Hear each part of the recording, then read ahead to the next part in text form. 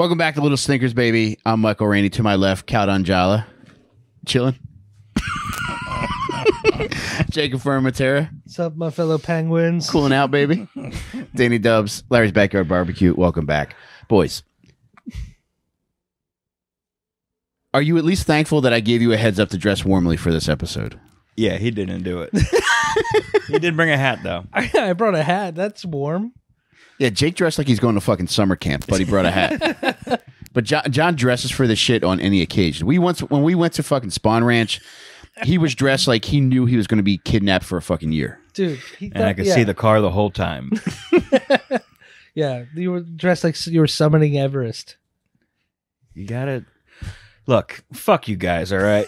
No fucking on me this episode. I'm cold and I'm not taking this shit. Oh, man. He's just like, I dress like a fucking retard, all right? Sometimes it pays off. All right. Do you guys think there's a reason why I have you draped in ice? Because you couldn't get tickets to Disney on Ice, so you made your own retards on ice? All right. So there's two reasons now. All right. If this ends up being a Joker episode, what the fuck? Are we making slushies? All right. Well, let's find out whether it's going to be a Joker's episode or a stinker, which would be more appropriate for why I have you covered in ice. Yeah. It's kind of a... Yeah, go ahead. All right, here we go. Flip that motherfucking coin. You win. You sure? It's gone forever. Okay. But I could tell right before I lost sight of it that it was a winning for you. All right. Thank you, John. I'm happy to have won because I'm very excited about tonight's stinker. Comes highly recommended, and he's somebody that I've known about since the early 90s. Okay. We had HBO. Can you fucking broke bitches relate? Damn. Damn. Yeah, we had that cable box too, bitch. The black box? Did you get Spice? Dude. Oh, God, I love some Spice. You guys don't do that and do the hand thing. The hand thing is making it worse while you do that. It's Pee-wee's gay house over there. Does that feel good? Somebody said the magic word. Yeah, I had Spice. Long story short. Dude. This motherfucker got paprika brain. I'm sorry, dude. You can't talk about Spice Channel and not expect me to eat this Mike's pussy. But yeah, we had it all. But I was especially thrilled to have HBO. And this, all right, so this stinker, he had 3 documentaries on HBO. Damn. When I was a child, I saw the first one and was absolutely blown the fuck away by what I was hearing. I think I know who it is. He's a mobster, right? Or mob related? Alleged, yes. Hitman for the mob? Yes. Okay. Are we sleeping with the fishes? Is that what this is? You're sleeping with the frozen fishes, Jake. All right. You're talking about none other than the Iceman, Richard Kuklinski. Okay. I don't know his Christian name. I just know Iceman. He was known as the Iceman, the Devil himself, and the Pollock. Nice. All right. So this gentleman was born in Jersey City, April 11th, 1935. All right. His parents were total fucking pieces of shit, Stanley and Anna. However, I've learned a lot about his mother, and this lady couldn't have had a worse upbringing herself. And when Richard talks about his mother in these fucking HBO documentaries, he refers to her as the cancer. Yikes. Was he in jail as a talking head in these documentaries? Yes. Okay. Yeah. Yeah, he was in Trenton State Prison, so we could have seen him. He's that close. Oh, wow. Yeah. Passed away in 2006. Happy birthday in heaven, Richard Kuklinski.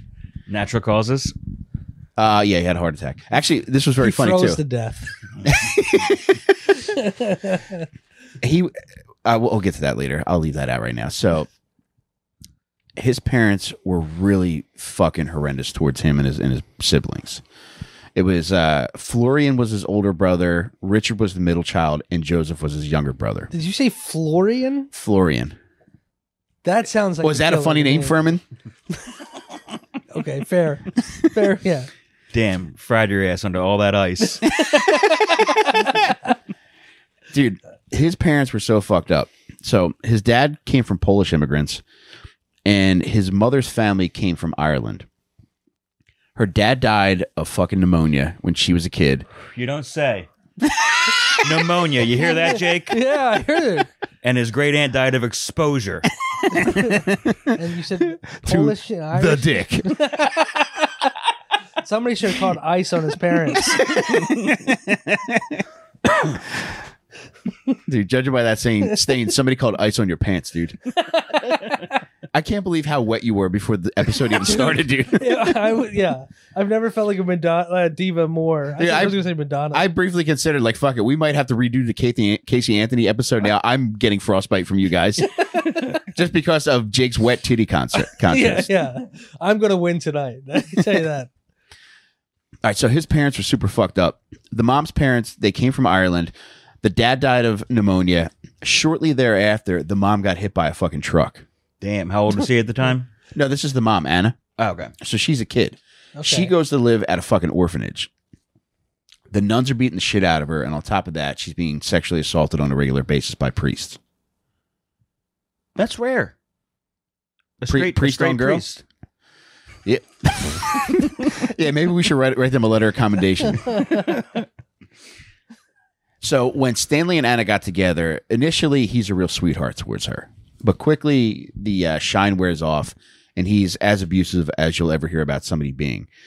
Part of his abuse was on berating her for not being a virgin due to her sexual assaults.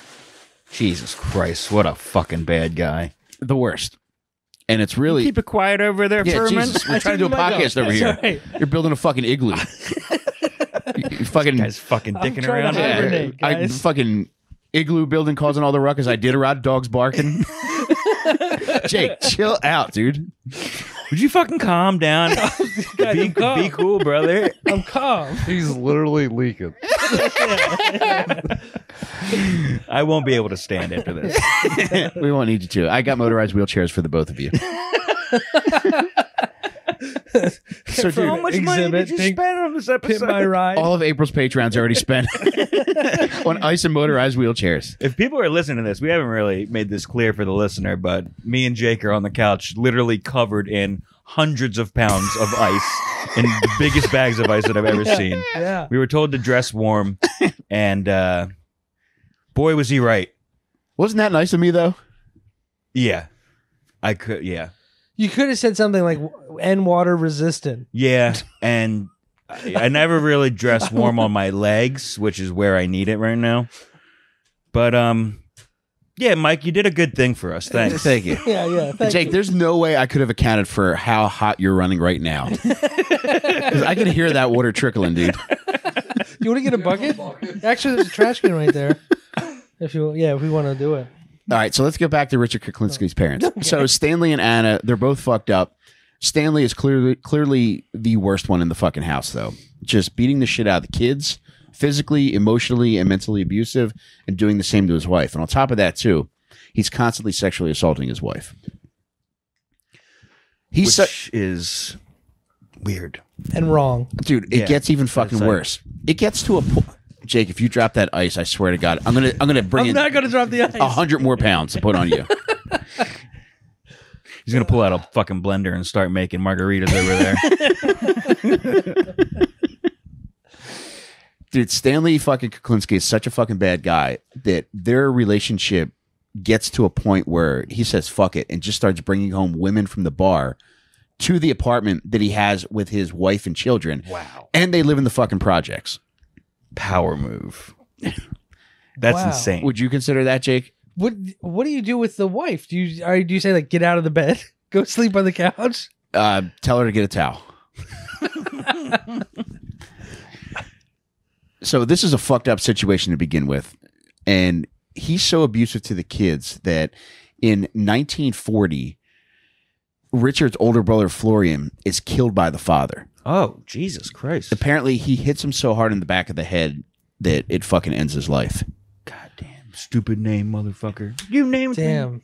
Damn. And at the time, Richard's 5 years old. And in this book, The Iceman by Philip Carlo, he says that his recollection of that time period was of the wake which they had in the fucking project apartment. And he says he remembers the smell of pine permeating the air. And his little brother in a pine box and him just thinking like he's got to wake up sometime. Like, wake up, Oh wake my up, God. wake up. And like the permanence of death, like kind of starting to make sense for him. I will say this. He knows how to tell a tale because by his account, he's killed upwards of like 200 men However, he's only prosecuted for 5. So his telling tales ability got him out? Like, he just making up alibis and shit? I think he recognized that telling these tall mafia tales was a way for him to gain some attention, and he got a lot of it. He got a fucking a book from a huge crime writer out of the deal, and he got 3 fucking documentaries out of HBO. Yeah, but was he allowed to profit from that? Isn't that He was one of the not, things? but it's like he just knows The he's out there. notoriety. They know him, yeah. It's insane. You think the industry would give him the cold shoulder? I'm talking about some cold thighs right now, Betty. At this point, with all this abuse in full swing, like the entire family's got to cover up the kid's murder. They covered it up. So what they say is like that the kid fell down the fucking steps. The kid punched himself in the back of the fucking head to death. What am I supposed to tell you? The guy had a good fucking jab. And he fell on the Florian. Like, all right, what's this dead kid's name? Florian? All right, case closed. Accident. All right, so they're covering up this murder, and as Richard Kuklinski progresses into his teenage years, he starts to become more and more abusive. And at first, it starts out toward animals. Well, We've heard this before. I've heard this. You'll remember hearing this with Carl Panzram. But he does this shit where he'll tie cats together. Yeah, I remember you telling me that, and that absolutely cracked me the fuck up. And he would like hang him on a clothesline or something. Throw him over the clothesline. God damn. And have Truly them fight to fucked the up. death. like over the clothesline, like how they throw shoes over the. Yeah. Yes. Yeah, I forgot about Like a that pair part. of cat verses. Fucked up Jake. And another thing he would do, in the basement of their project building, there was an incinerator. And he would bring cats down there, Oh my god! toss them in, and shut the door. And he would sit there and he would listen to the sound of them rattling around.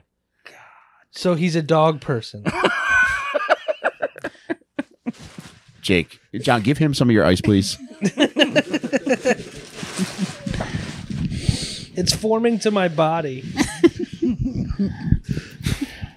So he's not the only abusive one in the family. In his younger brother Joe, in 1970, when the brother's 25, the brother Joe shows what a piece of shit he's become. He finds out that a 12-year-old girl in the neighborhood is missing her dog. Tells this girl he found her dog and it's on the roof of this building. Lures her up to the top of the building, sexually assaults this kid. Oh my god! The dog is up there. That's Okay. convenient. Jake. The dog is there. I mean, he wasn't lying about that part. Well, the dog's about to not be there. Oh no! He throws both the girl and the dog off of the fucking roof.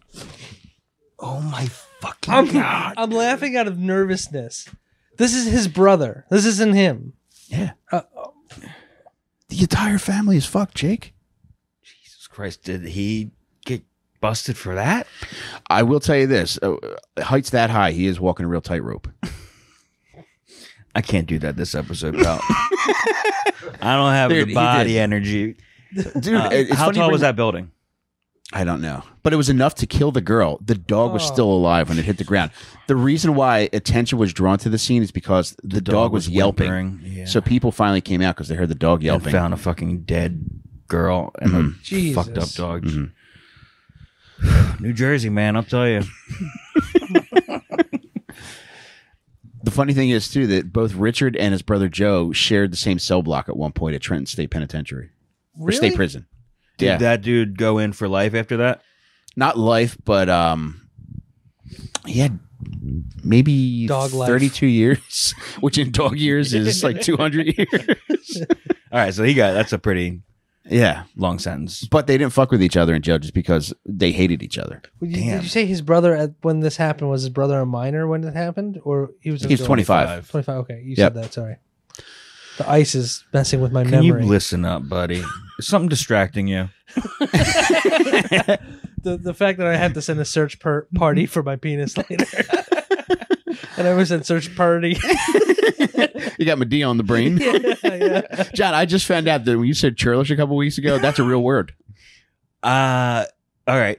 It's And it was not just appropriate. like- It wasn't just Medea talk. nice. What? I know Yeah, how to he nailed use it. Fuck yeah, dude. Context clues. Churlish. Like I said, like a lot of the shit seems sensationalized, and a lot of the shit also seems flat out made up. Well, regarding Richard's stuff, Everything that I just said so far definitely True, happened. Yeah. Where Richard Kuklinski, the Iceman, seems to take some liberty is in the shit that we're about to get to. In 1949, he tells the author of the Iceman, Philip Carlo, that he committed his first murder at 14. And you think that might Wow. not be true? Does the writer think that's also a lie? Does he present it in that way where it's like this could be? No, the way everything's presented in the book is an exciting, interesting book to read. Mm-hmm. But when you start, cross-referencing this shit, there's no substantiation. Like, case in point, he claims he committed his first murder in 1949, and he says that the person he killed was a leader of a gang called the Project Boys in his neighborhood. This kid called Charlie Lane. He was one of 3 different kids that fucked with him, constantly beat the shit out of him. And he says he waited for him. He knew where he would come off the train, knew where he would walk into the projects. And he said he waited for him, and he had this wooden fucking dowel. And when he came across him, Beat him to death. the kid's like, "What the fuck are you going to do, Polak?" And Richard Kuklinski says that he beat the shit out of him. And initially he wanted to just beat him senseless, but he says he couldn't stop. And he beat him. He killed him. Kind of cool. If it's true. You're beating up your bully. Yeah. Fuck that piece of shit. Right. Standing up for yourself. Yeah. But there's no, you can't find out if that kid No, died. there was never like a missing kid or anything in that era named Charlie Lane. Okay. So, Yeah. who the fuck knows? Where it really gets fucking out of hand is he says that what he did next was he stole a fucking car, loaded Charlie Lane's body into the back of the car, and in the trunk he says there happened to be a hammer and a hatchet. He says he hammered out Charlie Lane's teeth and hatcheted it off his fingertips, then drove to the Pine Barrens and dumped the kid's body off there so it wouldn't be found. Which is... Why are you doing all that? Yeah, you're not fucking Kevin McAllister, buddy. Like, I'm not buying it. I made Charlie Lane disappear. Who the fuck knows? At this point, he says he also forms his own gang. You want to take a guess as to what Richard Kuklinski, the Iceman's gang, is called? The Polish pork rolls. The Cool Boys. The Coming Up Roses gang. I like that, dude. It's kind of cool, isn't it? So far, this guy rules. His brother sucks. Not a big fan of the brother. Yeah, real pain in the neck that guy is. So their thing is sticking up card games, robberies, burglary, shit like that. He ends up becoming a pool shark during this time too. Oh, that's awesome. Yeah, and I believe that he gets good at pool and he starts hanging out and he starts like meeting all these unsavory characters in pool halls. And there was one guy that he says he beat to death, which was a cop named Doyle. How the fuck are you gonna get away with that? I know. So I really think he's just hamming it up for the cameras here. I heard he beat him in pool 5-0 because he's a cop. Mm-hmm. So then he gave him the 187. You got any more ice? I don't think my brain is functioning with all this ice going on. We're going to cut it off and put it next to Walt Disney. 1950, once we get into the 50s, he claims that he starts practicing murder by killing homeless people. Oh, man. He I thought you admits to meant this like after being convicted for the murders that he's convicted for. He says that's not even the half of it. Right. Okay. I mean, he can tell a good story, and the shit that he does tell is interesting. Most of what I don't believe happened, because it's just not substantiated, are the depth of his mob associations. You think he was talking that up? I do. Yeah. The one connection that I think is probably true, we'll get to in a little bit.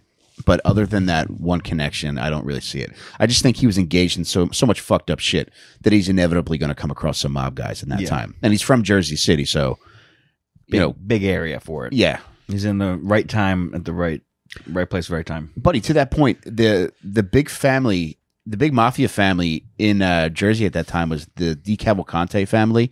They were the inspiration for Sopranos. Nice. They're the ones about the hockey rink and all that stuff in Connecticut? No. Oh. What do you think? All Italians are the same, Jake? Yeah, they smell all the same. But, dude. So where he says the mob associations start are with this guy from the Gambino family called Roy DeMeo. Isn't the DeMeo family from Sopranos too? Could be. Right? Am I messing that up? I wasn't a huge Sopranos guy. I've seen it once, but... I'm pretty sure that's who is like the original family. Okay. I don't know. This is not making for good podcasting, I bet. We can just assume every family in Jersey that's Italian was the Sopranos. Yeah. Yeah. Now, DeMeo owns a bar called the Gemini Lounge, and Roy DeMeo heads his own murder crew. And they had a very specific way of killing people called the Gemini method.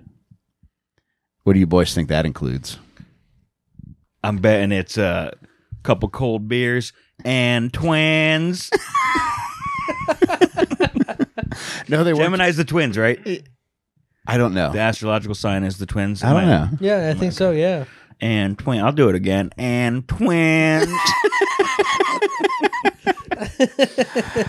You are off. Jake, you want to take a shot at this? What is the Gemini method in your eyes? Gemini method, I would say, is like smothering them with a pillow while reading them their horoscope. That's not bad. Pretty good. All right, I will say there are numerous steps to the Gemini method, and it's extremely illogical. It had to have made a mess. So the order was they would have you come in a side door of the Gemini Lounge. They would have you make as much noise as possible with the bag of ice that's in your lap. I keep turning the mic off every time I do it. He's wearing the headphones. Danny Dubs can back me up on this. Okay, so once they got you in the Gemini Lounge, they would shoot you in the head. They would then place a towel over the wound in your head. They would then stab you in the heart. Their logic was that it would cause less blood to come out of your head. All right? Not because they thought you were a vampire. Jake, I wish I had 2 silver bullets right now. And twins. But dude, after they would stab you in the heart, they would then bring you over to a bathtub to allow you to finally bleed out. You're dead. Yes. After the fucking, if the shot in the head didn't do it, the heart. Right. But you continue to bleed, obviously. And they willingly go in this side door after knowing no one's ever walked out of the side door. Well, I don't know that they know what the Gemini method is. Okay, they're not like regulars at that bar. They could be. There's so many people that come in and out of there. And when the FBI eventually did surveillance on the Gemini Lounge, once they started cracking down on the families in that era, the only time that one New York Police Department cop said we only saw Richard Kuklinski's license plate in the parking lot one time. So for as close of an association as he says he has with Roy DeMeo, I mean, it's not really. There's no chance he parked down the street and walked a block to the fucking Gemini Lounge. You just ruined my whole presentation. All right, I'm back on his side. So I'm with you, John. Now, at this point, he's married. His wife's name is Linda, and they have 2 kids. He's super abusive to her. He's not a good family man. He's basically turned into his father. Still doing dumb shit, but he's trying to fucking make ends meet by working in this fucking warehouse. At the warehouse is an 18-year-old girl named Barbara Perici. So a beautiful young Italian woman. At this point, he's fucking 25 and Barbara is 18. This is the lady that becomes his wife, or he's already got the wife and kid? He's already got a wife and kid. However, he's constantly hitting on Barbara. Yeah. And the guy who owns... Hey, Barbara. You want to take a peek? Let me see Barbara. Yeah. Barbara. Barbara got a bush. Can I see? Let me see that thing. Oh, she do. For the listener, we were just doing the childhood pussy hand thing. Never learned the real name of that trick. I think that's it. We'll Pussy call, hands? Yeah, we'll call it Barbara's pussy. All right, so we just looked at Barbara's pussy. And the guy who owns the fucking warehouse sees what's happening. And he's warning Kuklinski to stay away. And he tells other people at the warehouse that it's because Barbara reminds him of his daughter. And I don't know if that's in a weird way or just that he's in an altruistic way, genuinely looking out for her. Right. Richard says, fuck this. I don't need this job. I'm out. He quits. And then he's laying it on thick at that point to Barbara, saying, look, I just lost my job. I really want to date you. She's like, all right, fine. I'll date you. She starts bringing him around to her house. And her family, they instantly take to him. But there's one aunt. She knows something's a little bit off. The fucking aunt hires a private detective to follow him around. And one day of research. He is married with children. He's a murderer of homeless people. It's not looking good. And brings back all the dirt. And the most important aspect is that he tells the aunt, who then tells the rest of the family, that Richard is married with 2 children. And in the book, they describe this interaction, and it sounds like a very Italian argument. The aunt's like, he's going to get you pregnant, and you're going to fall in love. She's like, I'm just dating him. She's like, you're going to get pregnant and fall in love. She's like, fungal, I'm just dating here. She's like, all right, if you're just dating, you have my blessing. So she's allowed to have this motherfucker keep coming by.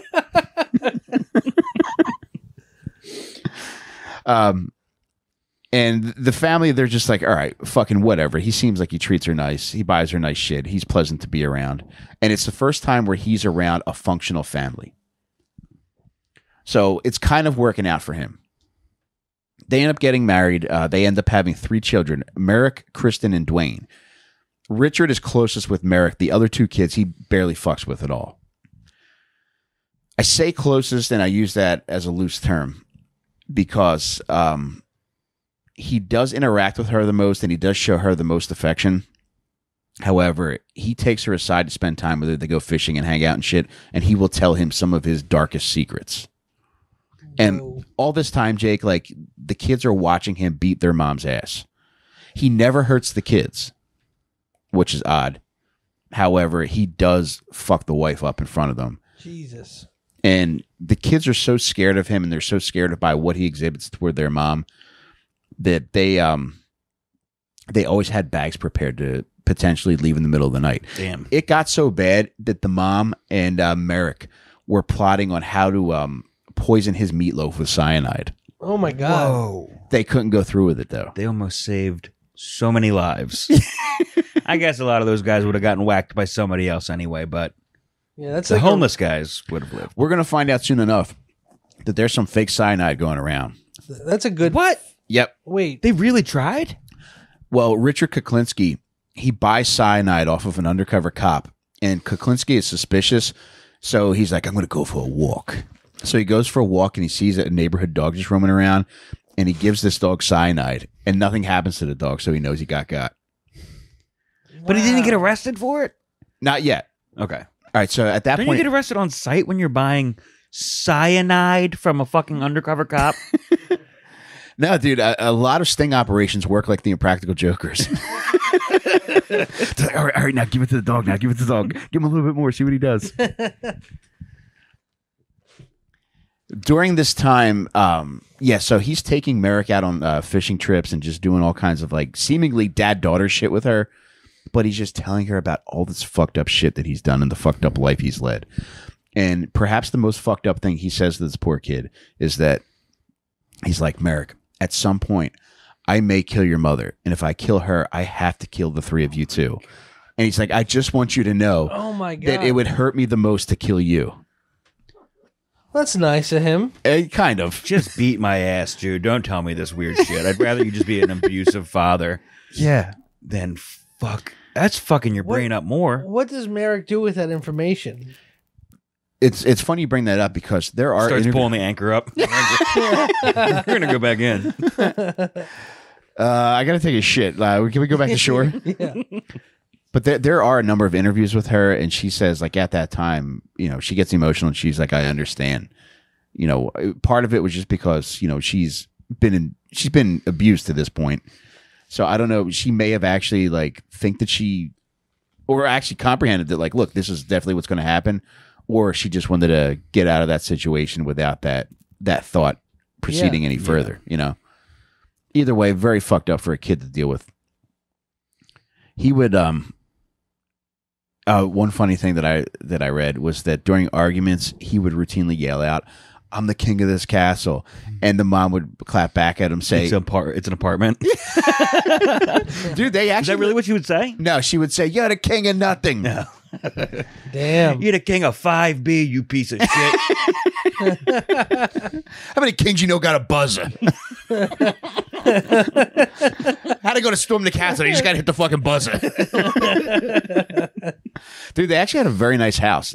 They lived north of fucking New Jersey in an area called or north of New York City in an area called Dumont, New Jersey. Okay. It was a very nice place. He would buy. He provided a lot of nice things for them. He was very big on projecting a very wholesome image. How was he making money after he quit that job? It's a great question. He started working in a film lab in New York City. This is where, like, I think he started to make some mob connections, and I think this is where he became familiar with people's names and who did what and who was who. It's just like a photomat kind of a thing, No. or film, like shooting. It's a bootleg distributor. For real? There were two types of films that they would primarily bootleg. You guys want to take guesses? Naughty One- films. One of them's human porn, the other is cats and dogs getting it on. Yeah, but there were. There may be there's another kind though. Guess what else they bootlegged and distributed? The snuff films. Wedding videos. Maybe cartoons.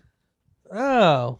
They would steal or like Hanna-Barbera, Looney Tunes shit. They would. Merry Melodies, whatever. Looney Tunes, Hanna-Barbera, and Disney. And then sell them in a reel-to-reel format? Yeah, I think where it was happening was that they were selling them to movie theaters, so movie theaters wouldn't have to pay for the rights to films. Oh, So it's pretty good. Yeah. Yeah. Crazy. And also people too, like if you had a fucking projector at home, you're like, how much for the new Bambi? You know, you could get. But what kind of projector would people have at home? That's like rich people I shit, know it's right? better down where it's wetter. How much am I going to give for that? Is this Harvey Firestein? You're like right there. Bonjour. Good day. How is your family? Oh no, why am I getting hard on all this ice? You think this is going to be good for my diarrhea? Let me tell you this. It must be good for this provincial life. What? It must be more to this provincial life, I meant to say. He's singing Beauty and the Beast to you. Okay. Oh, yeah. B-sides for Beauty and the Beast. Nothing from Frozen? Jake, just fucking let it go, man. Nice. What else should we talk about? What other songs you want to sing in an Italian voice? That's Amore. Oh, is that a Disney one? No. Are there any Disney Italian songs? I guess Pinocchio would be. I think he's Italian, but Geppetto. Yeah. He's Italian, right? oh, I'm getting splinters over here. Fucking his kid doll. Hey, tell me you got the receipt for this fucking kid wooden doll. Did you know that Geppetto was short for Geppettophile? Did you know that, guys? It adds up. Oh, this is actually very funny too. The Iceman says that he would watch Looney Tunes cartoons to get ideas for how to creatively murder people. Oh my God, dude. And I believe this, dude, because one of the ways that he said that he would kill people creatively, He was painting a fake tunnel. Tying a piano. a lot of auto above accidents. them. Victim's last words were meep meep. Looking up, is that a piano? Acme Anvil Company. One of the ways that he created to kill people, he says, was called the tree. So he was fucking 6'5" and close to 300 pounds. So he was a fucking monster. What the tree involved was him wrapping a cord around a victim's neck, throwing them over his shoulder like a fucking satchel, Dragging him. and just like holding them there and having them so hang like feet as though go they were across hanging the from the limb of a tree. Damn. I would love to know if there's a Looney Tunes cartoon that he got that from. Yeah. Because it sounds very cartoony. Yeah, that's like Fucking- very Tom and Jerry-esque. who came first, like the Iceman or Iceman from Top Gun? Were they around the same time? No, Richard Kuklinski was a little before that. Okay. A few years. Because the murders that he is eventually convicted of, he's convicted of 5 murders. They're all in the 80s? 80 to 84. Really? Yeah. So Top Gun He's came out in saying he 86. started in the 50s. Yeah, Yeah. 49. Yeah. But I don't believe that. Because I think that the closeness in proximity to the murders that are substantiated, like that just seems like it fits in more with the serial killer's MO. Yeah. You know, I don't think you're really that like spaced out, and I don't know. Yeah. Who knows though? I don't know. Because I don't think like 4 years seems like an appropriate amount of time for the cops to be onto you. Yeah. You know, if you're starting in 1949, although, you know, it was so much harder to track people and to gather information, and I guess it was so much easier to believe that, you know, kids could punch themselves to death. So he got convicted for 5. He claims to do 200. Yes. That's a lot of cold cases. Oh, Jake, I love you. I love you so much. Oh, man. So he's fucking... another thing that I found funny in regards to like how he splurged on his family with gifts. The kids all went to great schools. They all had nice shit to wear. At one point, he buys his wife a $12,000 raccoon coat. Jesus Christ, dude. Was that ever a popular fur? I don't to think wear? so. How could they charge that much for it? Dude, he is probably retarded. no. Jake. Jake, Why are you so bad at this, Jake? Can't you just Guys, I had fucking a joke. sit with the ice? Hold on, you said a raccoon coat. Did he come Larry, home? would you be able to go up to upstairs and get a towel from the bathroom, I'm please? so sorry. Thank you. So I- what Wait, happened was... he's got a joke. I got all a right, joke. hit us with it, Furman. The raccoon coat, he brought it home, gave it to his wife, and said, "They're out of skunk."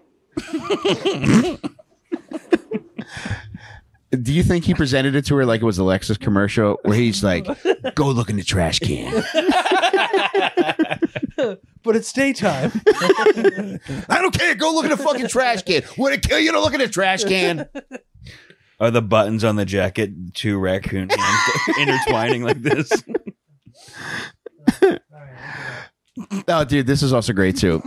He would, oh my God. Dude, at one Don't point, worry about it. It's Mike mentally already decided that his fucking room is going to get soaked with Did you ice. decide that, or were you like, "This is gonna be clean"? Jake, it's whatever, man. There's no way You're he being a brought good all sport this right ice now. in thinking.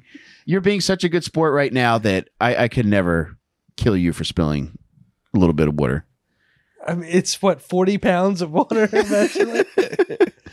Thank you, Danny Dubs. Dude, at one Thank point, you, Larry. his daughter Merrick, she goes into the fucking hospital for a bladder issue, and this is around Christmas time.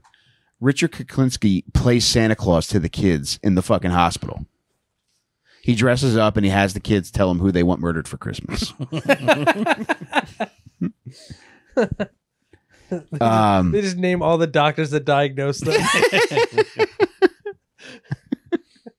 I'm going to make him an offer he can't diagnose. One very romantic thing that Richard Kuklinski would do for his wife is anytime they would go out to eat, he would call ahead and he would tell the restaurant to ensure that the song Lady by Kenny Rogers was playing when she walked in. Wow. Is that Yeah. how? What do you mean? How did they have the technology back then? It's a radio. It's probably some 83-year-old Dago in a fucking stevedore outfit holding a little boombox. Yeah, it's not a fucking radio station. They don't have a collection of cassettes to pop Yeah, in at like a little somebody's Italian request. say anything. Dude, I don't know. He had the power. All right, that's a powerful man. But here, we're in the 70s, so there's definitely records. Yeah, I don't know how they were playing music in restaurants in the 70s. Listen, this is... Fuck me. I don't know. Must be the ice getting to my legs that's making me say this stupid shit. Your brain is John, in your legs. Bear in mind, you're talking about a man who was bootlegging porno and fucking Disney. So he probably knew how to replicate fucking sound. Yeah, okay. Yeah, we'll go with that. Fine. There was the name of one film which I found that wasn't strictly porno. A little bit of Medea porn. Pornocchio. Every time he lies, his dick grows. Talking Pleasure Island over here, baby. Well, I got no condoms, as you can see. I got no condoms on me. Is he fucking a whale? Definitely be a sperm whale. What's he doing to that whale's mouth?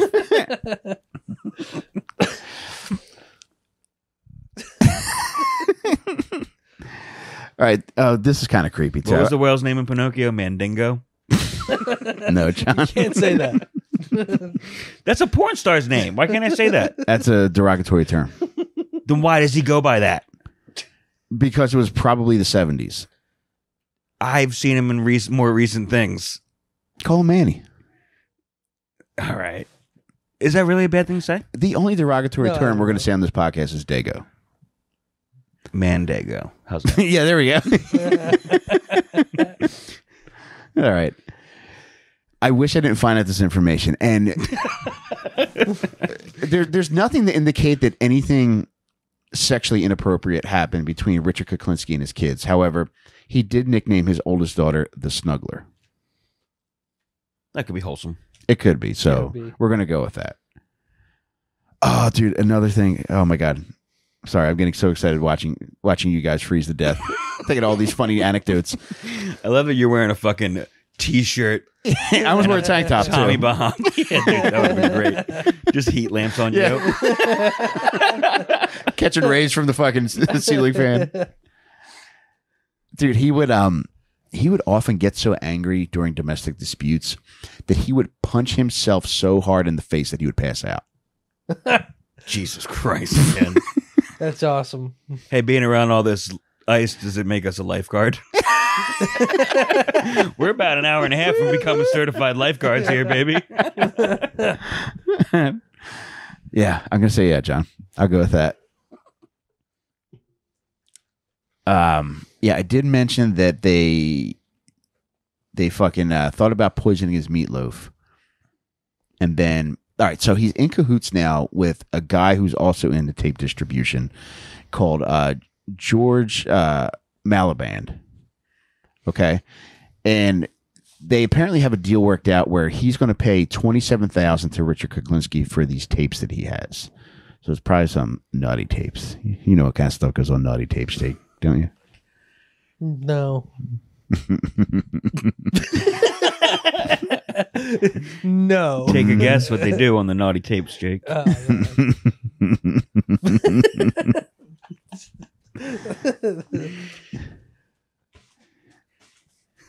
They put their dick in the bags of ice, just like you're doing right now, Jake. I have to adjust it.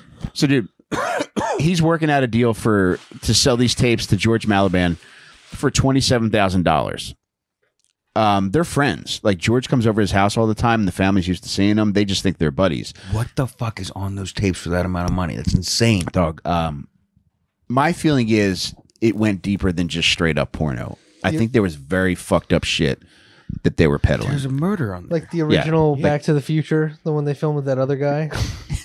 Ladies in the porno start disappearing as they're killed. However, at a certain point, George stops coming around, and the family knows not to ask any questions. But what happens is Kuklinski shoots him 5 times and kills him. Stuffs his body into a fucking steel drum and drops it off by a fucking chemical plant in Jersey City. Damn. You meant like a barrel, not like a Jamaican steel drum. Yeah, when the cops come, you gotta whip out your fake dreads and put them on. Toyota's hot, hot,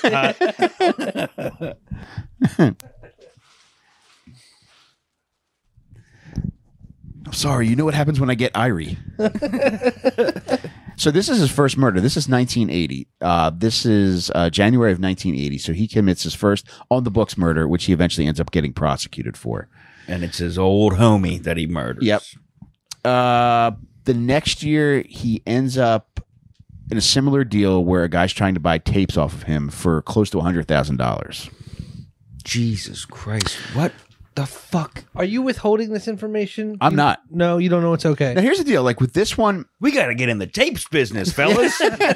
dude, in this one, in a couple different places, I've seen the tapes described as blank tapes for $95,000. There's no fucking way Like you're buying fucking blank tapes for that kind Is of there money. like drugs inside the cartridge? You know what I mean? Like something like that? Jake, the only thing that I could think of is that it's just very fucked up porn Yeah. that you can't get from a fucking porn warehouse or wherever porn comes from. Like something like the porn fairy. You said, didn't you say snuff earlier?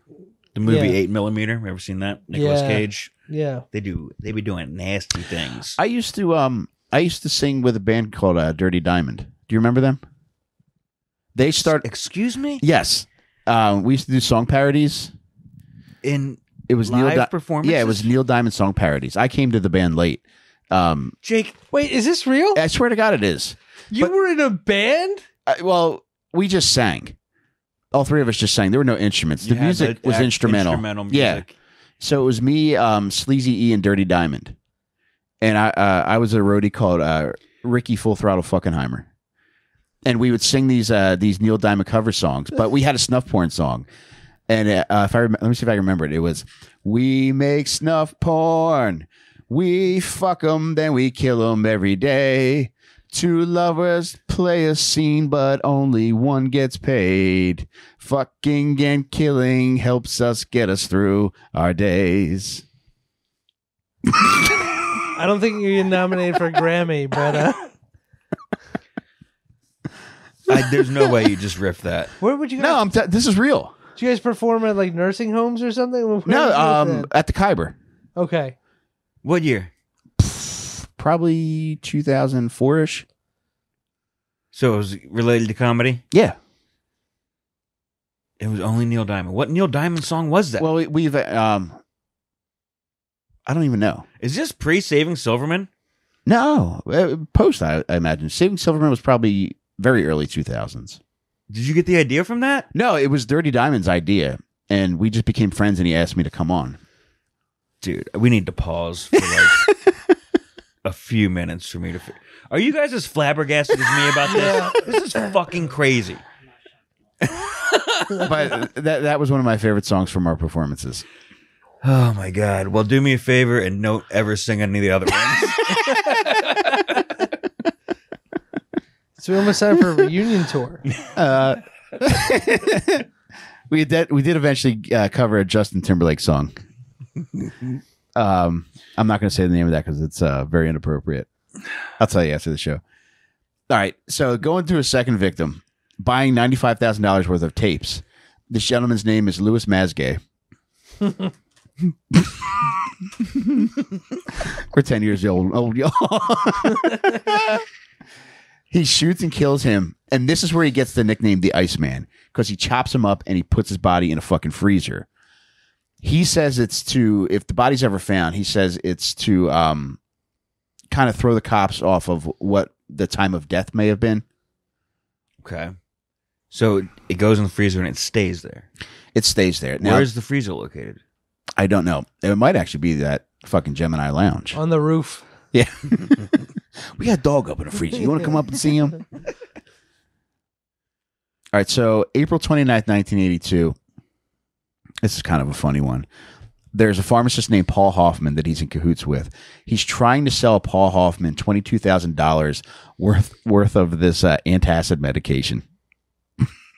Fell off a truck kind of thing. Yeah.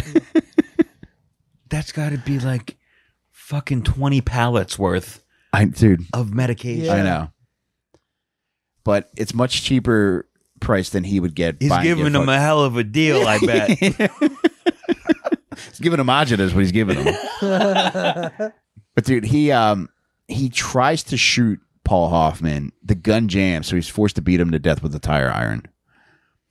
Jams his body into a steel drum, and then places the body in the steel drum across from Paul Hoffman's favorite hot dog stand. And he said he would regularly go back there in the next few weeks, sit there and get himself hot dogs and just sit there and laugh to himself, knowing that the body's there. It was just Wow. next to a bunch of other drums that would not be Yes. looked through Yeah. for some Yeah, time. nobody's going to fuck with this shit. Favorite hot dog stand. The guy knew his favorite hot dog stand. He wouldn't shut the fuck up about it. Do you have a favorite one? No, I don't think there's enough of them to really narrow down one. Jake, you got one, buddy? John's Doggy Shop. That's my Yeah. favorite. Yeah. We're gonna get them one day. One day. Deerhead hot dogs, Delaware represent. Oh, Deerhead #1. The sauces. oh, dang it! I lost the comedy competition at Deerhead Tavern. Deer Park. Deer Park, yeah, When? probably 2003. Dude, Did you sing your Neil Diamond bangers up there? dude, the first prize was $500. Fucking A. Dude, and it was me against a very funny guy named Chris Morgani. And dude, at the time, my cable was cut off. And like, dude, I was really fucking sharp and on point at this time. I was convinced I was going to win this. I made it to the finals against Chris Morgani, and I was like, there's no way I'm losing this. I called my wife. I was like, yo, get ready. We're about to have cable again. Sure enough, HBO. dude, I lose. Like it was like a judge's point system. I lost by like 3 points or some shit. Chris got a $500 check, and I got a glass plaque that said, damn, I finished second. So when I finished second, I was very gracious inside. As soon as I got out Did you get front, a free meal? I did not. Free burger? As soon as I got outside, I fucking launched this fucking glass plaque against the facade of the building. Damn. Bad boy. Yeah, I was a bad boy. Bad boy. Mad Mike coming Dude, through. Dude, I got it in me, man. Dude, I feel my degenerate streak coming every now and again. Like I could live in a vanilla lifestyle by and large, but by God, You got to go smash it something needs in a to come parking out lot. every now and Mike, again, this baby. is Mad Mike behavior. What's going on right now? You're grooming us for murder. Is what you're doing. You're like, I just want to see what they look like near ice. Yeah, this might count as my cooling period. All right, back to Kuklinski. Like at this point, he's got a little crew. One of his boys, this guy named Percy House, gets arrested. They're doing mostly burglaries, fucking car thefts. That's an awesome name, by the way. Percy House, yeah. Percy House. Hey, sounds like a real cocksman. Of the Coming Up Roses boys. He gets busted, and they're in there like stolen fencing goods and shit. He gets busted. Sorry, Good, Jake. that's a Medea whorehouse. Percy House? Come on down to the Percy House. Is Percy a character in those movies? No, It but must be, right? But No, it's what you eat when you go to these houses. Yeah, you go there to eat Percy. That is churlish. Now I get it. You got because you twisted it up, though. I forgot that you twisted it. Is that Medea or are you having a stroke? Yeah, you'll be up in there twisting it up. Is that Elmer Fudd? It's Foghorn Leghorn. No, it's a New Orleans accent. I said I'd like to buy some pussy. Yeah, no, twist that pussy up for me. Finish this shit up so we can go back to the Neil Diamond stuff, man. I will not be able to. This is like when you fucking have a question in class and you cannot pay attention for another fucking thing the teacher says until you get this explanation. I will gladly pay you Tuesday for some pussy today. All right, I'm done. All right, so they think fucking Percy House is going to rat, so their crew's in a fucking uproar. There's two other guys. It's Gary Smith and Daniel Deppner. Daniel Deppner and Kuklinski are convinced that Gary Smith's going to rat. So they eventually lure him to a hotel. They're like, look, we all got to fucking hide out for a little bit. We got to chill out because Percy might fucking dime everybody out. They end up fucking killing Gary Smith in the hotel room, and they just hide his body under the bed. They leave him on the pillow like a tip. Well, initially, they just stood him up the corner of the room and put a lampshade on his head. That guy went on to write Weekend at Bernie's. And eventually, like, people started complaining about the smell in the fucking room. And they found the body eventually. Eventually. They did, yeah. Dude, How many people slept on top of that guy? Dog, dude? this was weeks before they found this. Stop it. I've heard it described as being under the bed, and I've also heard it described as being between the mattress and the box spring. Could you imagine? There's no way that it could be. Dude. However, how funny is it to picture this body just being sandwiched? a lump. Yeah. Like a dad sandwich. Yeah. Was it a vibrating bed? So that's December of 1982. December of 1983, the last member of the crew is this guy, Daniel Deppner. Kuklinski starts feeling like, all right, he's going to fucking rat on me now, too. So he's getting paranoid. Kuklinski ends up getting diagnosed with antisocial personality disorder. Okay, so he don't be trusting motherfuckers. He doesn't trust anybody. He has no conscience, no fear of anything. He's the Iceman. Dude, he is ice running through his fucking veins, baby. We're the Ice Boys now. Guess where he takes fucking Daniel Deppner to murder him? Chuck E. Cheese. Disney on Ice. He takes him to the apartment of his daughter Merrick's boyfriend. This guy, they're there. no. So the boyfriend is named Rich Patterson, and he's out of town for a month or so. For some reason, Richard took a liking to him, and for some reason, Richard has a key to the apartment. He lures Daniel Debner there. He he kills him in the apartment, leaves him there, and within a few days, Rich Patterson comes home, and Richard's there with the body, and fucking Rich Patterson's like, dude, what the fuck? And Kuklinski convinces him that it was a drug debt that had gone wrong. Kuklinski said he wasn't involved, but he stumbled upon the body. And he overdosed. His head's cut off. It was some good shit. Yeah, it was definitely fentanyl. But he says, like, all right, look, I know these guys who killed him. You know, we can't call the cops because, you know, they're going to think you're involved too because it's in your apartment. He's like, I need you to help me move the body. We can't call 911. So he helps him move the body. They drive to like a wooded area close by, and they dump off this dead guy's body. And he lives to tell a story. Yeah, Rich Patterson doesn't get killed. Okay. Wow. You know, he liked doesn't get charged as an accessory to a crime. No, dude. Well, I think you're able to explain it away because the cops understand just how fucking This guy could be Yeah, fucking. he would've could killed murder me. me immediately. Right, yeah. If you guys open your door right now, like to your home, and there was a dead body and of an authority figure in there, I would say, because you said it's a boyfriend. Yeah. Yeah. What would you guys do? I would put it on your front doorstep. I would actually put it in your car. Use the carpool lane for that one. Oh, dude. Quick aside. You know the marina close by here? Yeah. Yeah, they found a dead body in a car. Yeah, right? from 2003. What? Dude, I didn't know it was that old. This fucking week, probably about 5 blocks over from where I live. We're getting closer and closer to giving out my address every week. All right, but 5 blocks is actually only 16 doors from there. but in the marina close by to here, this private dive team was hired by this family of a man who went missing in 2003. Whoa, that's how they found him? They did. I mean, dude, I don't know how I get how the cops. Dude, I could've was missed. like, what did they? There was. Dude, they built like when they're building up the marina, the people who they murdered built did? no, Oh. the fucking whoever did construction there. Yeah. Because it's like a full functioning marina now, and there's a nice restaurant there. Yeah. But apparently there was a pylon situated like right next to this fucking guy's car. So they must have.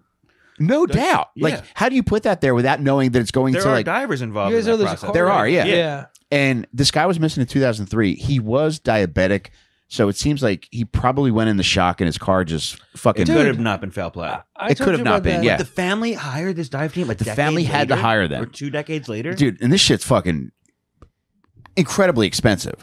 But they were able to get together the money to hire this dive team to come in. They went down there, and the guy's body was still in the fucking driver's seat. Holy shit. Just imagine how scary that's got to be a diver, and you see a fucking skeleton driver. That would freak me the fuck out. Jesus They Christ. can't park. They never use their turn signals, those stupid skeleton drivers. Whew. Unfriggin' real. It's very sad. It's very sad. You want to hear another Dirty Diamond song, Jake? Is that what you're trying to get me to do? Because I'll sing more. Jake, stop it. Don't make him do this. Drunk off the cock, ain't no surprise. A couple of drinks and she starts blowing guys. Got nothing to lose because she's a dumb fucking flues all the time. Is that what you want, Jake? Were you the lead singer? No, I was a backup. Oh. None of these have been familiar Diamond melodies, by the way. Even That was Love on the recognizable. Rocks. That was Love on the Rocks. I know the name What of that was one. your Sweet Caroline riff? No. Sweet Cocaine Line. All right. I'm listening. And I'm paying to get into the show now. All right. No more Diamond stuff until the end. Okay. I cannot lose track of. I won't stop asking Diamond questions if I get going. All right. It's all good, baby. All right. So after the Deppner murder, the state police get involved, and they're investigating, not the murders initially, they're investigating local burglaries and car thefts. And they're putting together a sting operation called Operation Iceman. So they're aware of Richard Kuklinski. They know he's probably done some fucked up shit. And as they gather more and more information on him, they realize, like, okay, he's probably also responsible for these murders of his boys. So they kind of pin it on him with the fucking first couple. They don't have the evidence yet, but they're going to get him talking. The way they get him talking is there's an ATF guy named Dominic Polifrone who he gets involved. The ATF gets involved because they're also running guns. Dominic Polifrone ends up befriending Kuklinski, and he gets him to admit to all kinds of fucked up shit with the wire on. And they're talking about fucking acquiring cyanide to fucking kill cops. Dude, it's fucked up. And this fucking guy, Polifrone, is linked up to Kuklinski through a guy named Phil Salamine. So Phil Salamine and Kuklinski are buddies, and Dominic Polifrone is like, comes off as like a buddy of Phil Salamine. So he's vouched for, so Kuklinski's like, all right, you know, if he's good with you, he's good with me. While he's wired, they hear Kuklinski admit to all these other murders. And where it all comes crashing down is December 17th, 1986. This is the cyanide story I was telling you about, where he wants to kill a cop. And he goes through with it, or he actually attempts it? He's trying to acquire the cyanide to poison this cop. Because and then he shows up with fucking Dunkin' Donuts. He's like, hey, boys, this one's on me. But no, he meets Dominic Polifrone, and Dominic sells him fake cyanide. And that's another fake cyanide deal? Dude, this was the one that I mentioned earlier where he gives it to the neighborhood dog. He's like, I'm going for a walk. Yeah. He gives it to the dog. He knows that's not it. Now, he says in these HBO documentaries that cyanide usage was one of his favorite methods of execution. He would fucking stab people. He would strangle them. He would shoot them. But cyanide was his preferred method. And he said the way that he would go about it, it instantly made me think of Dumb and Dumber. He says he would put it on hamburgers. So this day where he buys the fake cyanide off of Dominic Polifrone, he's like, I'm going to go for a walk. He goes out, he finds a dog, gives it to him, doesn't do shit. He's like, all right, I'm just going home. Goes home, picks dog follows him home. He falls in love with the dog, takes the dog to the park every day, regrets his decisions, turns his life around, becomes a good family man. Pairs it up, lets it have puppies. Like, it really is a nice ending. They rename him the Nice Man.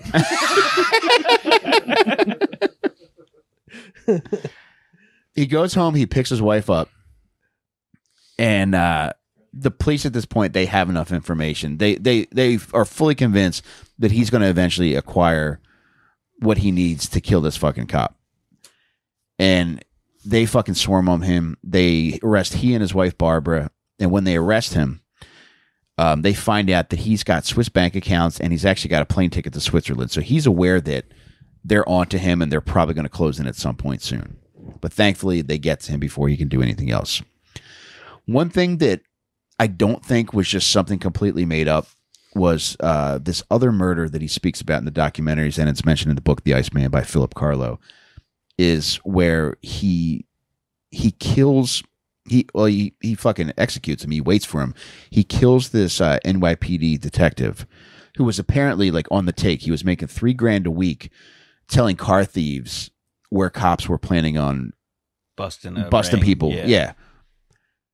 Once it becomes clear that like he's found out by his own police department, they're going to use him to try to find out more information on the mafia guys that he's in cahoots with. Oh, so they put him on the front lines and he gets murdered as a result. So Kuklinski says that he waits on a section of road that he knows this cop takes home every day. He pulls over. Cop. Yeah. Leaves his car there, so like the car's stranded as to where like it's an impediment to other drivers. He knows the cop's going to stop. Sure enough, the fucking cop pulls over, starts to go up to check out the car, and he's got a super soaker filled with cyanide for him. There's a dog close by whose mouth he's shooting it into. The dog, like it's a hose. But he says that he kills this cop with a shotgun blast. Whoa! Wow! Now This is one of the few things that seems to substantiate his mafia involvement. Is that scene in the movie? You see the movie? I'm aware of the movie, but I didn't watch it. Okay. I had no desire, just because I know that it paints him out to be like a family man, and that he had two separate lives. Okay. So, and you disagree with his portrayal that way? Yeah, I'm really not into it. Like, I've watched the Iceman, the HBO things, and I've read the book. Yeah. I feel like, that's all I need in this life of sin. But in regards to that murder, while there was no physical evidence tying him to that cop murder, he eventually gives police enough information as to where they believe that he was there. And he says that he was contracted for that job by Sam the Bull Gravano, who was a member of the Gambino crime family, I believe. And they had busted Sam Gravano on fucking selling ecstasy in Arizona, so he was in jail, but they wanted to try to get him on some murder charges. And this one seemed like ecstasy in the 80s. Wow. I think I was fucking ahead of his time. Yeah. Well, this ended up, I think the ecstasy arrest happened during the 90s. Okay. And in 2003, they arranged for for Richard Kuklinski to testify against Sam Gravano. And they were going to charge the both of them. Kuklinski was charged in the murder, and he was going to implicate Sam Gravano. For a lesser sentence. Yeah. Do you know what they were going to offer him in this? Offer him? Like what I don't know what they were going to offer. No. Sentence would be? I don't. But not kill him or like not life in jail? Well, he already... fucking killing a cop, dude. Like he pled guilty to two of the 5 murders that he was charged with. So after he gets busted with his wife, he's charged with 5 murders, pleads guilty to 2, is convicted of 2, and then there's one. It's the Paul Hoffman murder, the pharmacist. Mm-hmm. He's convicted of that, but they choose not to sentence him because he's already got 2 life sentences plus like over 60 years. He's not getting out, so it would just be like a waste of tax money, I guess, is their thought process here. Yeah. But going back to the cop murder that he says he was contracted to perform by Sam Gravano, in 2003, Richard Kuklinski dies. So he was going to be their star witness, so they weren't able to fucking charge Gravano for that crime. Damn, how'd he die? Heart attack, I believe. Okay. Burger with cyanide. Yeah. Dude, this is actually kind of funny. He said that in the event that if he should need to be resuscitated, he would like to be resuscitated. But his wife on the sly signed a do not resuscitate order. What? So when he died, they didn't resuscitate him. Damn. Yeah. Bad bitch alert. Whoop, whoop. It's crazy that cop murder is so similar to his first murder of the bully. Like, because you said he was like kind of stalking him and like he knew the route he was going to take and just kind of waited for him. He's all of the behaviors that he talks about in the shit that was substantiated and in the shit that has been fully substantiated, they all jive. Like he's fully capable of this shit. And like when you see this motherfucker in these documentaries, he is fucking chilling. Especially the last one.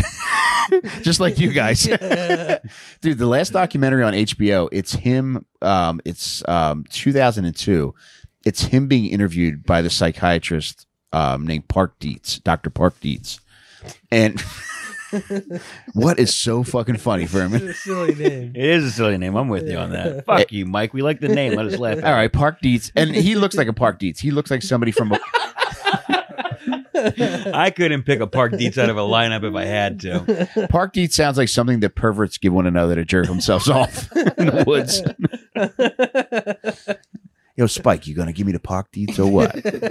You want that dick sucked or what, Spike? What color handkerchief am I supposed to hang in my back pocket if I want my dick to get sucked by an asshole? Let's go. Give me the Park Dietz. Is that how it works? In San Francisco. Yeah. It does. You have dicks get sucked by assholes? That's what I'm imagining right now. I thought you were talking about the handkerchiefs. That would be a funny conversation to have with a guy. Be like, hey, before we do this, there's just something I got to tell you. You know, assholes are usually just assholes. Well, I got a condition. I got a mount on my asshole. I mean, these are some puckers. Where was I, John? What? We're like the Seattle fish market over here. Yeah, so Kuklinski dies in fucking 2003, I think it was. Yeah, you had said that part. You know what? It might have been 2006.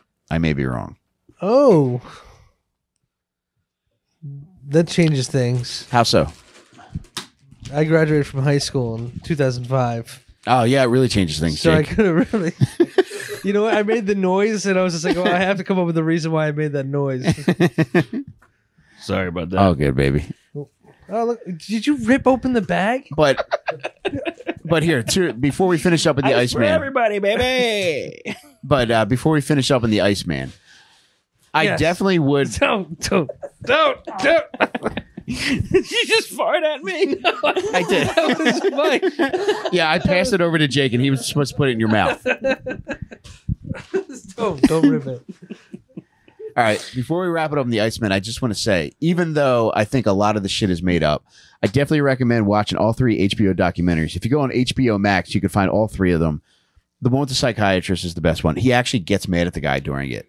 He's like, you almost made me a little mad there. He's like, what was it that made you mad? He's like, something you said, obviously. And the guy implied that, like, so Kuklinski at this point is speaking about a road rage triple murder that he says he committed. Or like the guys. Do you think the psychiatrist is buying this shit too? Well, no. And I think because makes him he's challenged on this. Yeah. Well, he's not challenged in that it's a lie. He's challenged in that questioning whether Kuklinski thought his reaction in killing these 3 men was the appropriate reaction. Yeah. And yeah, because Kuklinski says, like, yeah, I fuck. And these are 3 murders that actually happened, but I don't know whether or not he committed them. It's up in the air. But, you know, because there's pictures of this shit. Apparently what happened was he's arguing with 3 guys in a single car on the road. They pull over and get out, and they have bats, I think, and he's got a gun. Kind of a dream scenario come true. For every dad. Yeah. Yeah. Or anybody that's ever had a little bit of road rage. You get a little road rage? Not really. I just like to drive Drunk. faster than everybody else. When I'm fucking drunk. That's a big JK to the authorities out there.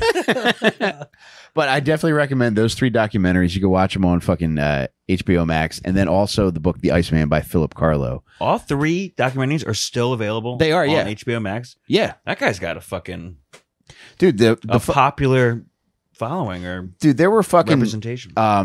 They recorded. I wonder why they didn't put out more, because there's 3 documentaries. They're each like 45 minutes long, although they recorded 17 hours worth of interview.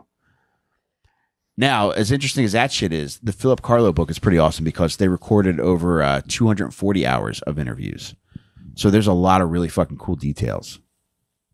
Jake, are you jerking off? Is that what that sound is? Something's dripping back here. Sounds like an incessant drip. All right, so Why are you melting the ice so fast, pal? all right, this seems like a I good cannot point. believe we fucking did this. I'm proud of you guys. You really did it the whole fucking time. You guys sat here surrounded by ice. We're troopers about it. All Jake had on was a hat, a little zip-up sweatshirt, and no pants. And John, I would have worn a diaper tonight if I knew this was going to be. oh, I'm wearing one for you, buddy. How warm? You always are. How warm are you right now? It's just my legs that are cold, and my back, and my heart, and my Pussy and crack. Jake, how you holding up? I'm doing okay. Just one leg is taking the brunt of everything. Ain't that the way it goes? Yeah. Wow. Is there anything I could have done differently to improve this experience for you guys? I actually don't have any notes. Jake, do you have anything? You know what? I'm good. Maybe some more soda for you to put your ice into, or That ice hasn't even been touching you this whole fucking time. you my God. fucking phony. I did not even know that. I didn't know that. Danny, is there any little chance you could fucking place bitch. that across Jake's chest right now? Yeah. Well, boys, did you have fun tonight? I sure did, and don't think you're getting out of this with a couple I'll tell you. more fucking Neil Diamond parody cover band questions. Dirty I'm happy to Diamond. answer. Do you guys have a MySpace? Good question. We might have. How many performances did you do? I think I did only 3. We were at the Khyber, and then we did a male strip club. What? Yeah. Oh, yeah. It was Club Risque at the upstairs. Upstairs. At the upstairs of Club Risque in There's Philly. a male one It's upstairs? a male strip club. Downstairs is the shit. ladies, and upstairs is the male. Dude, in the green room of the male strip club, they had all these posters of these fucking jack dudes with huge dicks, and then they had like this barbell set in the corner, so you can get pumped up before you went out on Gotta get your stage. pump on.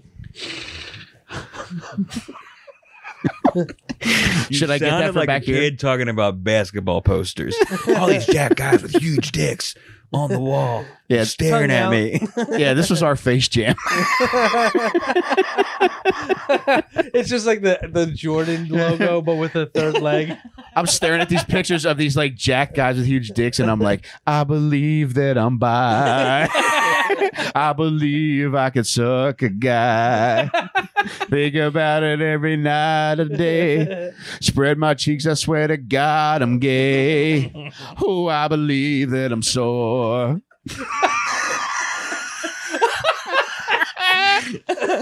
From letting guys into my back door. Oh, I believe that I'm bi.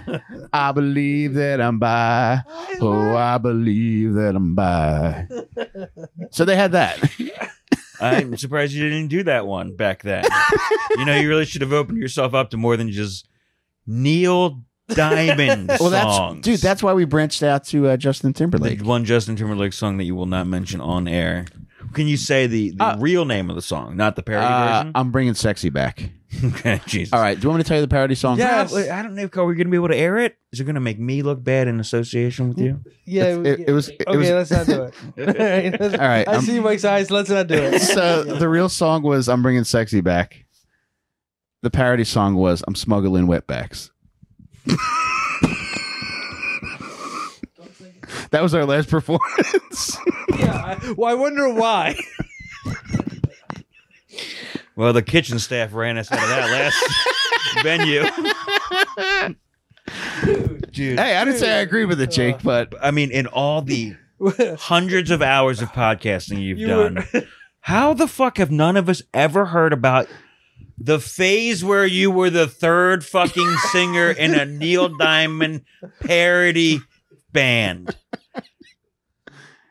hey, man, You guys are still as shocked as me, right? This is the craziest thing that I'll never be able to get over. And you were just like, this is me. This is Mike. it's my life, baby. When you did the men's strip club, did they hire you? Yeah. How did they find that? So The this was MySpace page. I mean, it didn't. It wasn't functioning like the ladies section of the strip club was, because like the ladies come in at like fucking noon or whatever it is, and it's like running all day. Yeah. The men's review was more of like, just a smaller window. Say it was from like fucking 8 to 2, and we came in at like maybe 7 o'clock. From like 7 to 8, it was for like fucking fat ants who were just chomping at the bit to get in there to be entertained by something. And was there a cover charge specifically for your band, or once you were in, you didn't have to pay again? I don't remember. I don't remember making any money. You know, I'm not surprised about that. And I'm really glad that you were not paid for that. But you took a poster. Yeah, they were scratch and sniff too, Jake. I performed there too. Oh, Yeah. For real? Yeah, for real. As a dancer? band. For real in your band? Yeah, my band performed there. Yeah. The fucking men's section of Risque is a fucking rock venue half the time. We were a dirty. It's a rock hard venue. You? Called Crazy Whores. Now, dude, we played up there. Got booked by like a third party. There weren't any dudes up there, thankfully, when we were performing. But they did send some ladies up. Oh. And they surprised us on stage while we were performing. By asking you for money? Dude, they started grinding on me, and my wife's in the crowd.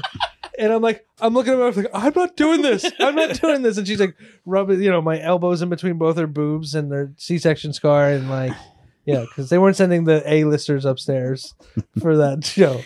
Dude. All right. But there was a cover charge. It was like $15-$20. Damn, Jake. Yeah. This ended up being too much information for me in one night.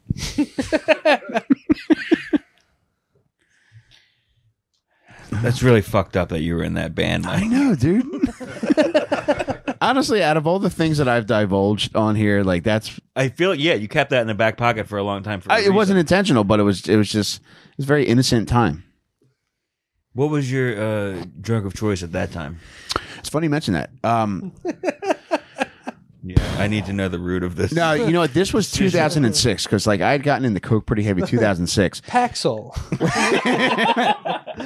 One of the stipulations for me to be brought in to perform with these guys was they said like, look, because dude, we had nights where we were like we had choreographed dances. So like we had to like be at certain spots like and practice and sing and dance. You said stipulation. You had stipulations to join the band. They told me I had to keep it together if I would, and I really wanted to do this. So they're called Dirty Diamond, and they want you to be clean. Yeah, because both of these guys are like the nicest We can't guys. have you getting fucked up and making a mockery out of our Neil Diamond parody band. But So what did you have to do? You had to Let's keep your see nose a clean. dance, You couldn't get blacked out. I You remember literally- all your performances? I literally had to keep my nose clean. That was the stipulation. Do you remember any of the dances? One was it was a lot of this and then a spin around. That one was called You're Never Gonna Leave Me, Baby. That was a stalking song. Were you a Neil guy before this? No, I like these guys a lot, How and did you find them? they used to do a podcast. Fuck, I can't remember the name of it, and this podcast would have like a number of like local Philly comedians on, and they were very funny. I liked them a lot, and Yeah. then I went to see them at I think Mojo 13 in Delaware. And Jesus. I thought they were great, and then we became good friends, and then they asked me to come on and sing and perform with them. Dude, Mojo 13, that's the red flag right there. Mm-hmm. Oh. Yeah, that's the touchy uncle of venues. You've been a podcaster a long time, Mike. Thank you. I've always had it in my heart. They had a podcast in 2006. Is that they? I didn't know they Dog, had a podcast. dude, the one that we were talking about before the show. Our podcast then was called The Donkey Show. That was like 2004, I think. God damn it.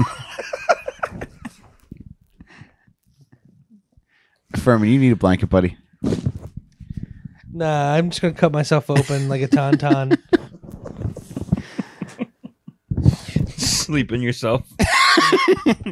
Yeah. That would be cozy if we could make like a replica of that, Just cut myself open and Yeah. sleep in there? Yeah. like a dog bed. Yeah. Cut me open. It's like looking inside of a love sack. You can put it back here. Right, you got your own little ice cubby. Well, Mike, this is one of your best ideas yet. Thank you, man. I knew it would bring the best out of you guys too. Yeah.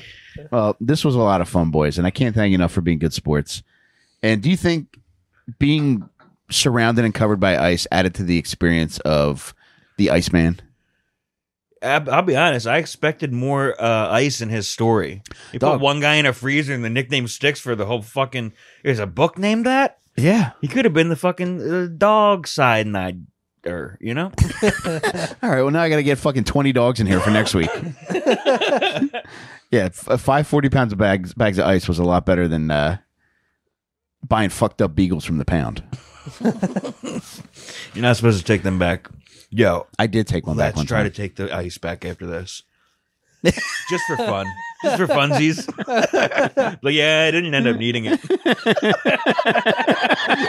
all we're just soaked on the legs down. What the fuck did these guys do to that ice? Yeah.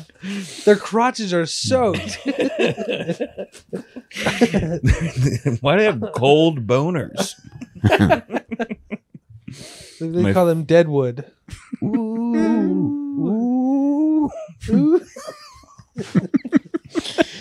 Damn, I caught the sillies at the end of this one.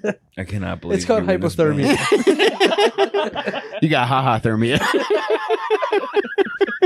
Yo, this I'm not gonna lie, Mike. This rug it's soaked. We're going to fix it now for him. All right, let's wrap it It's up. just water. Did you put anything on wax with your band?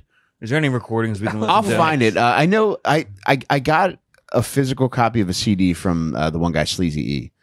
So I'll get it again, and I'll find a his way birth to name? get it out there. All right, cool. Yeah, I'd love to hear your guys' work. All right, guys. Furman, Cal DonJolla, Danny Dubs, Larry's Backyard Barbecue. Thank you for joining us tonight. Thank you guys for watching and listening. And my God, what a fun episode. Thank you to our patrons for making all this possible. If you're not a patron yet, you can go to patreon.com/LilStinkers. That's LILSTINKERS. You get first access to all the episodes. You get all the extras that we do. You get the monthly AMA. And we got a bunch of other super weird shit lined up that I'm going to make these fuckers do in the near future that will make it worth your while. It's $4 a month, or you can just pay $40 for the entire year. Or you can just send us some ice. And you send us 40 pounds of ice a month. And I'm going to have Danny Dubs jump on this, and I'll do the Provo soak to this bag of ice. So if you're not a patron yet, again, go to patreon.com/LilStinkers, LILSTINKERS. But if you are a patron, thank you guys so much. We love you guys and just really appreciate you for making this happen. All right, guys, have a great week. We'll see you next time. Thanks, everybody.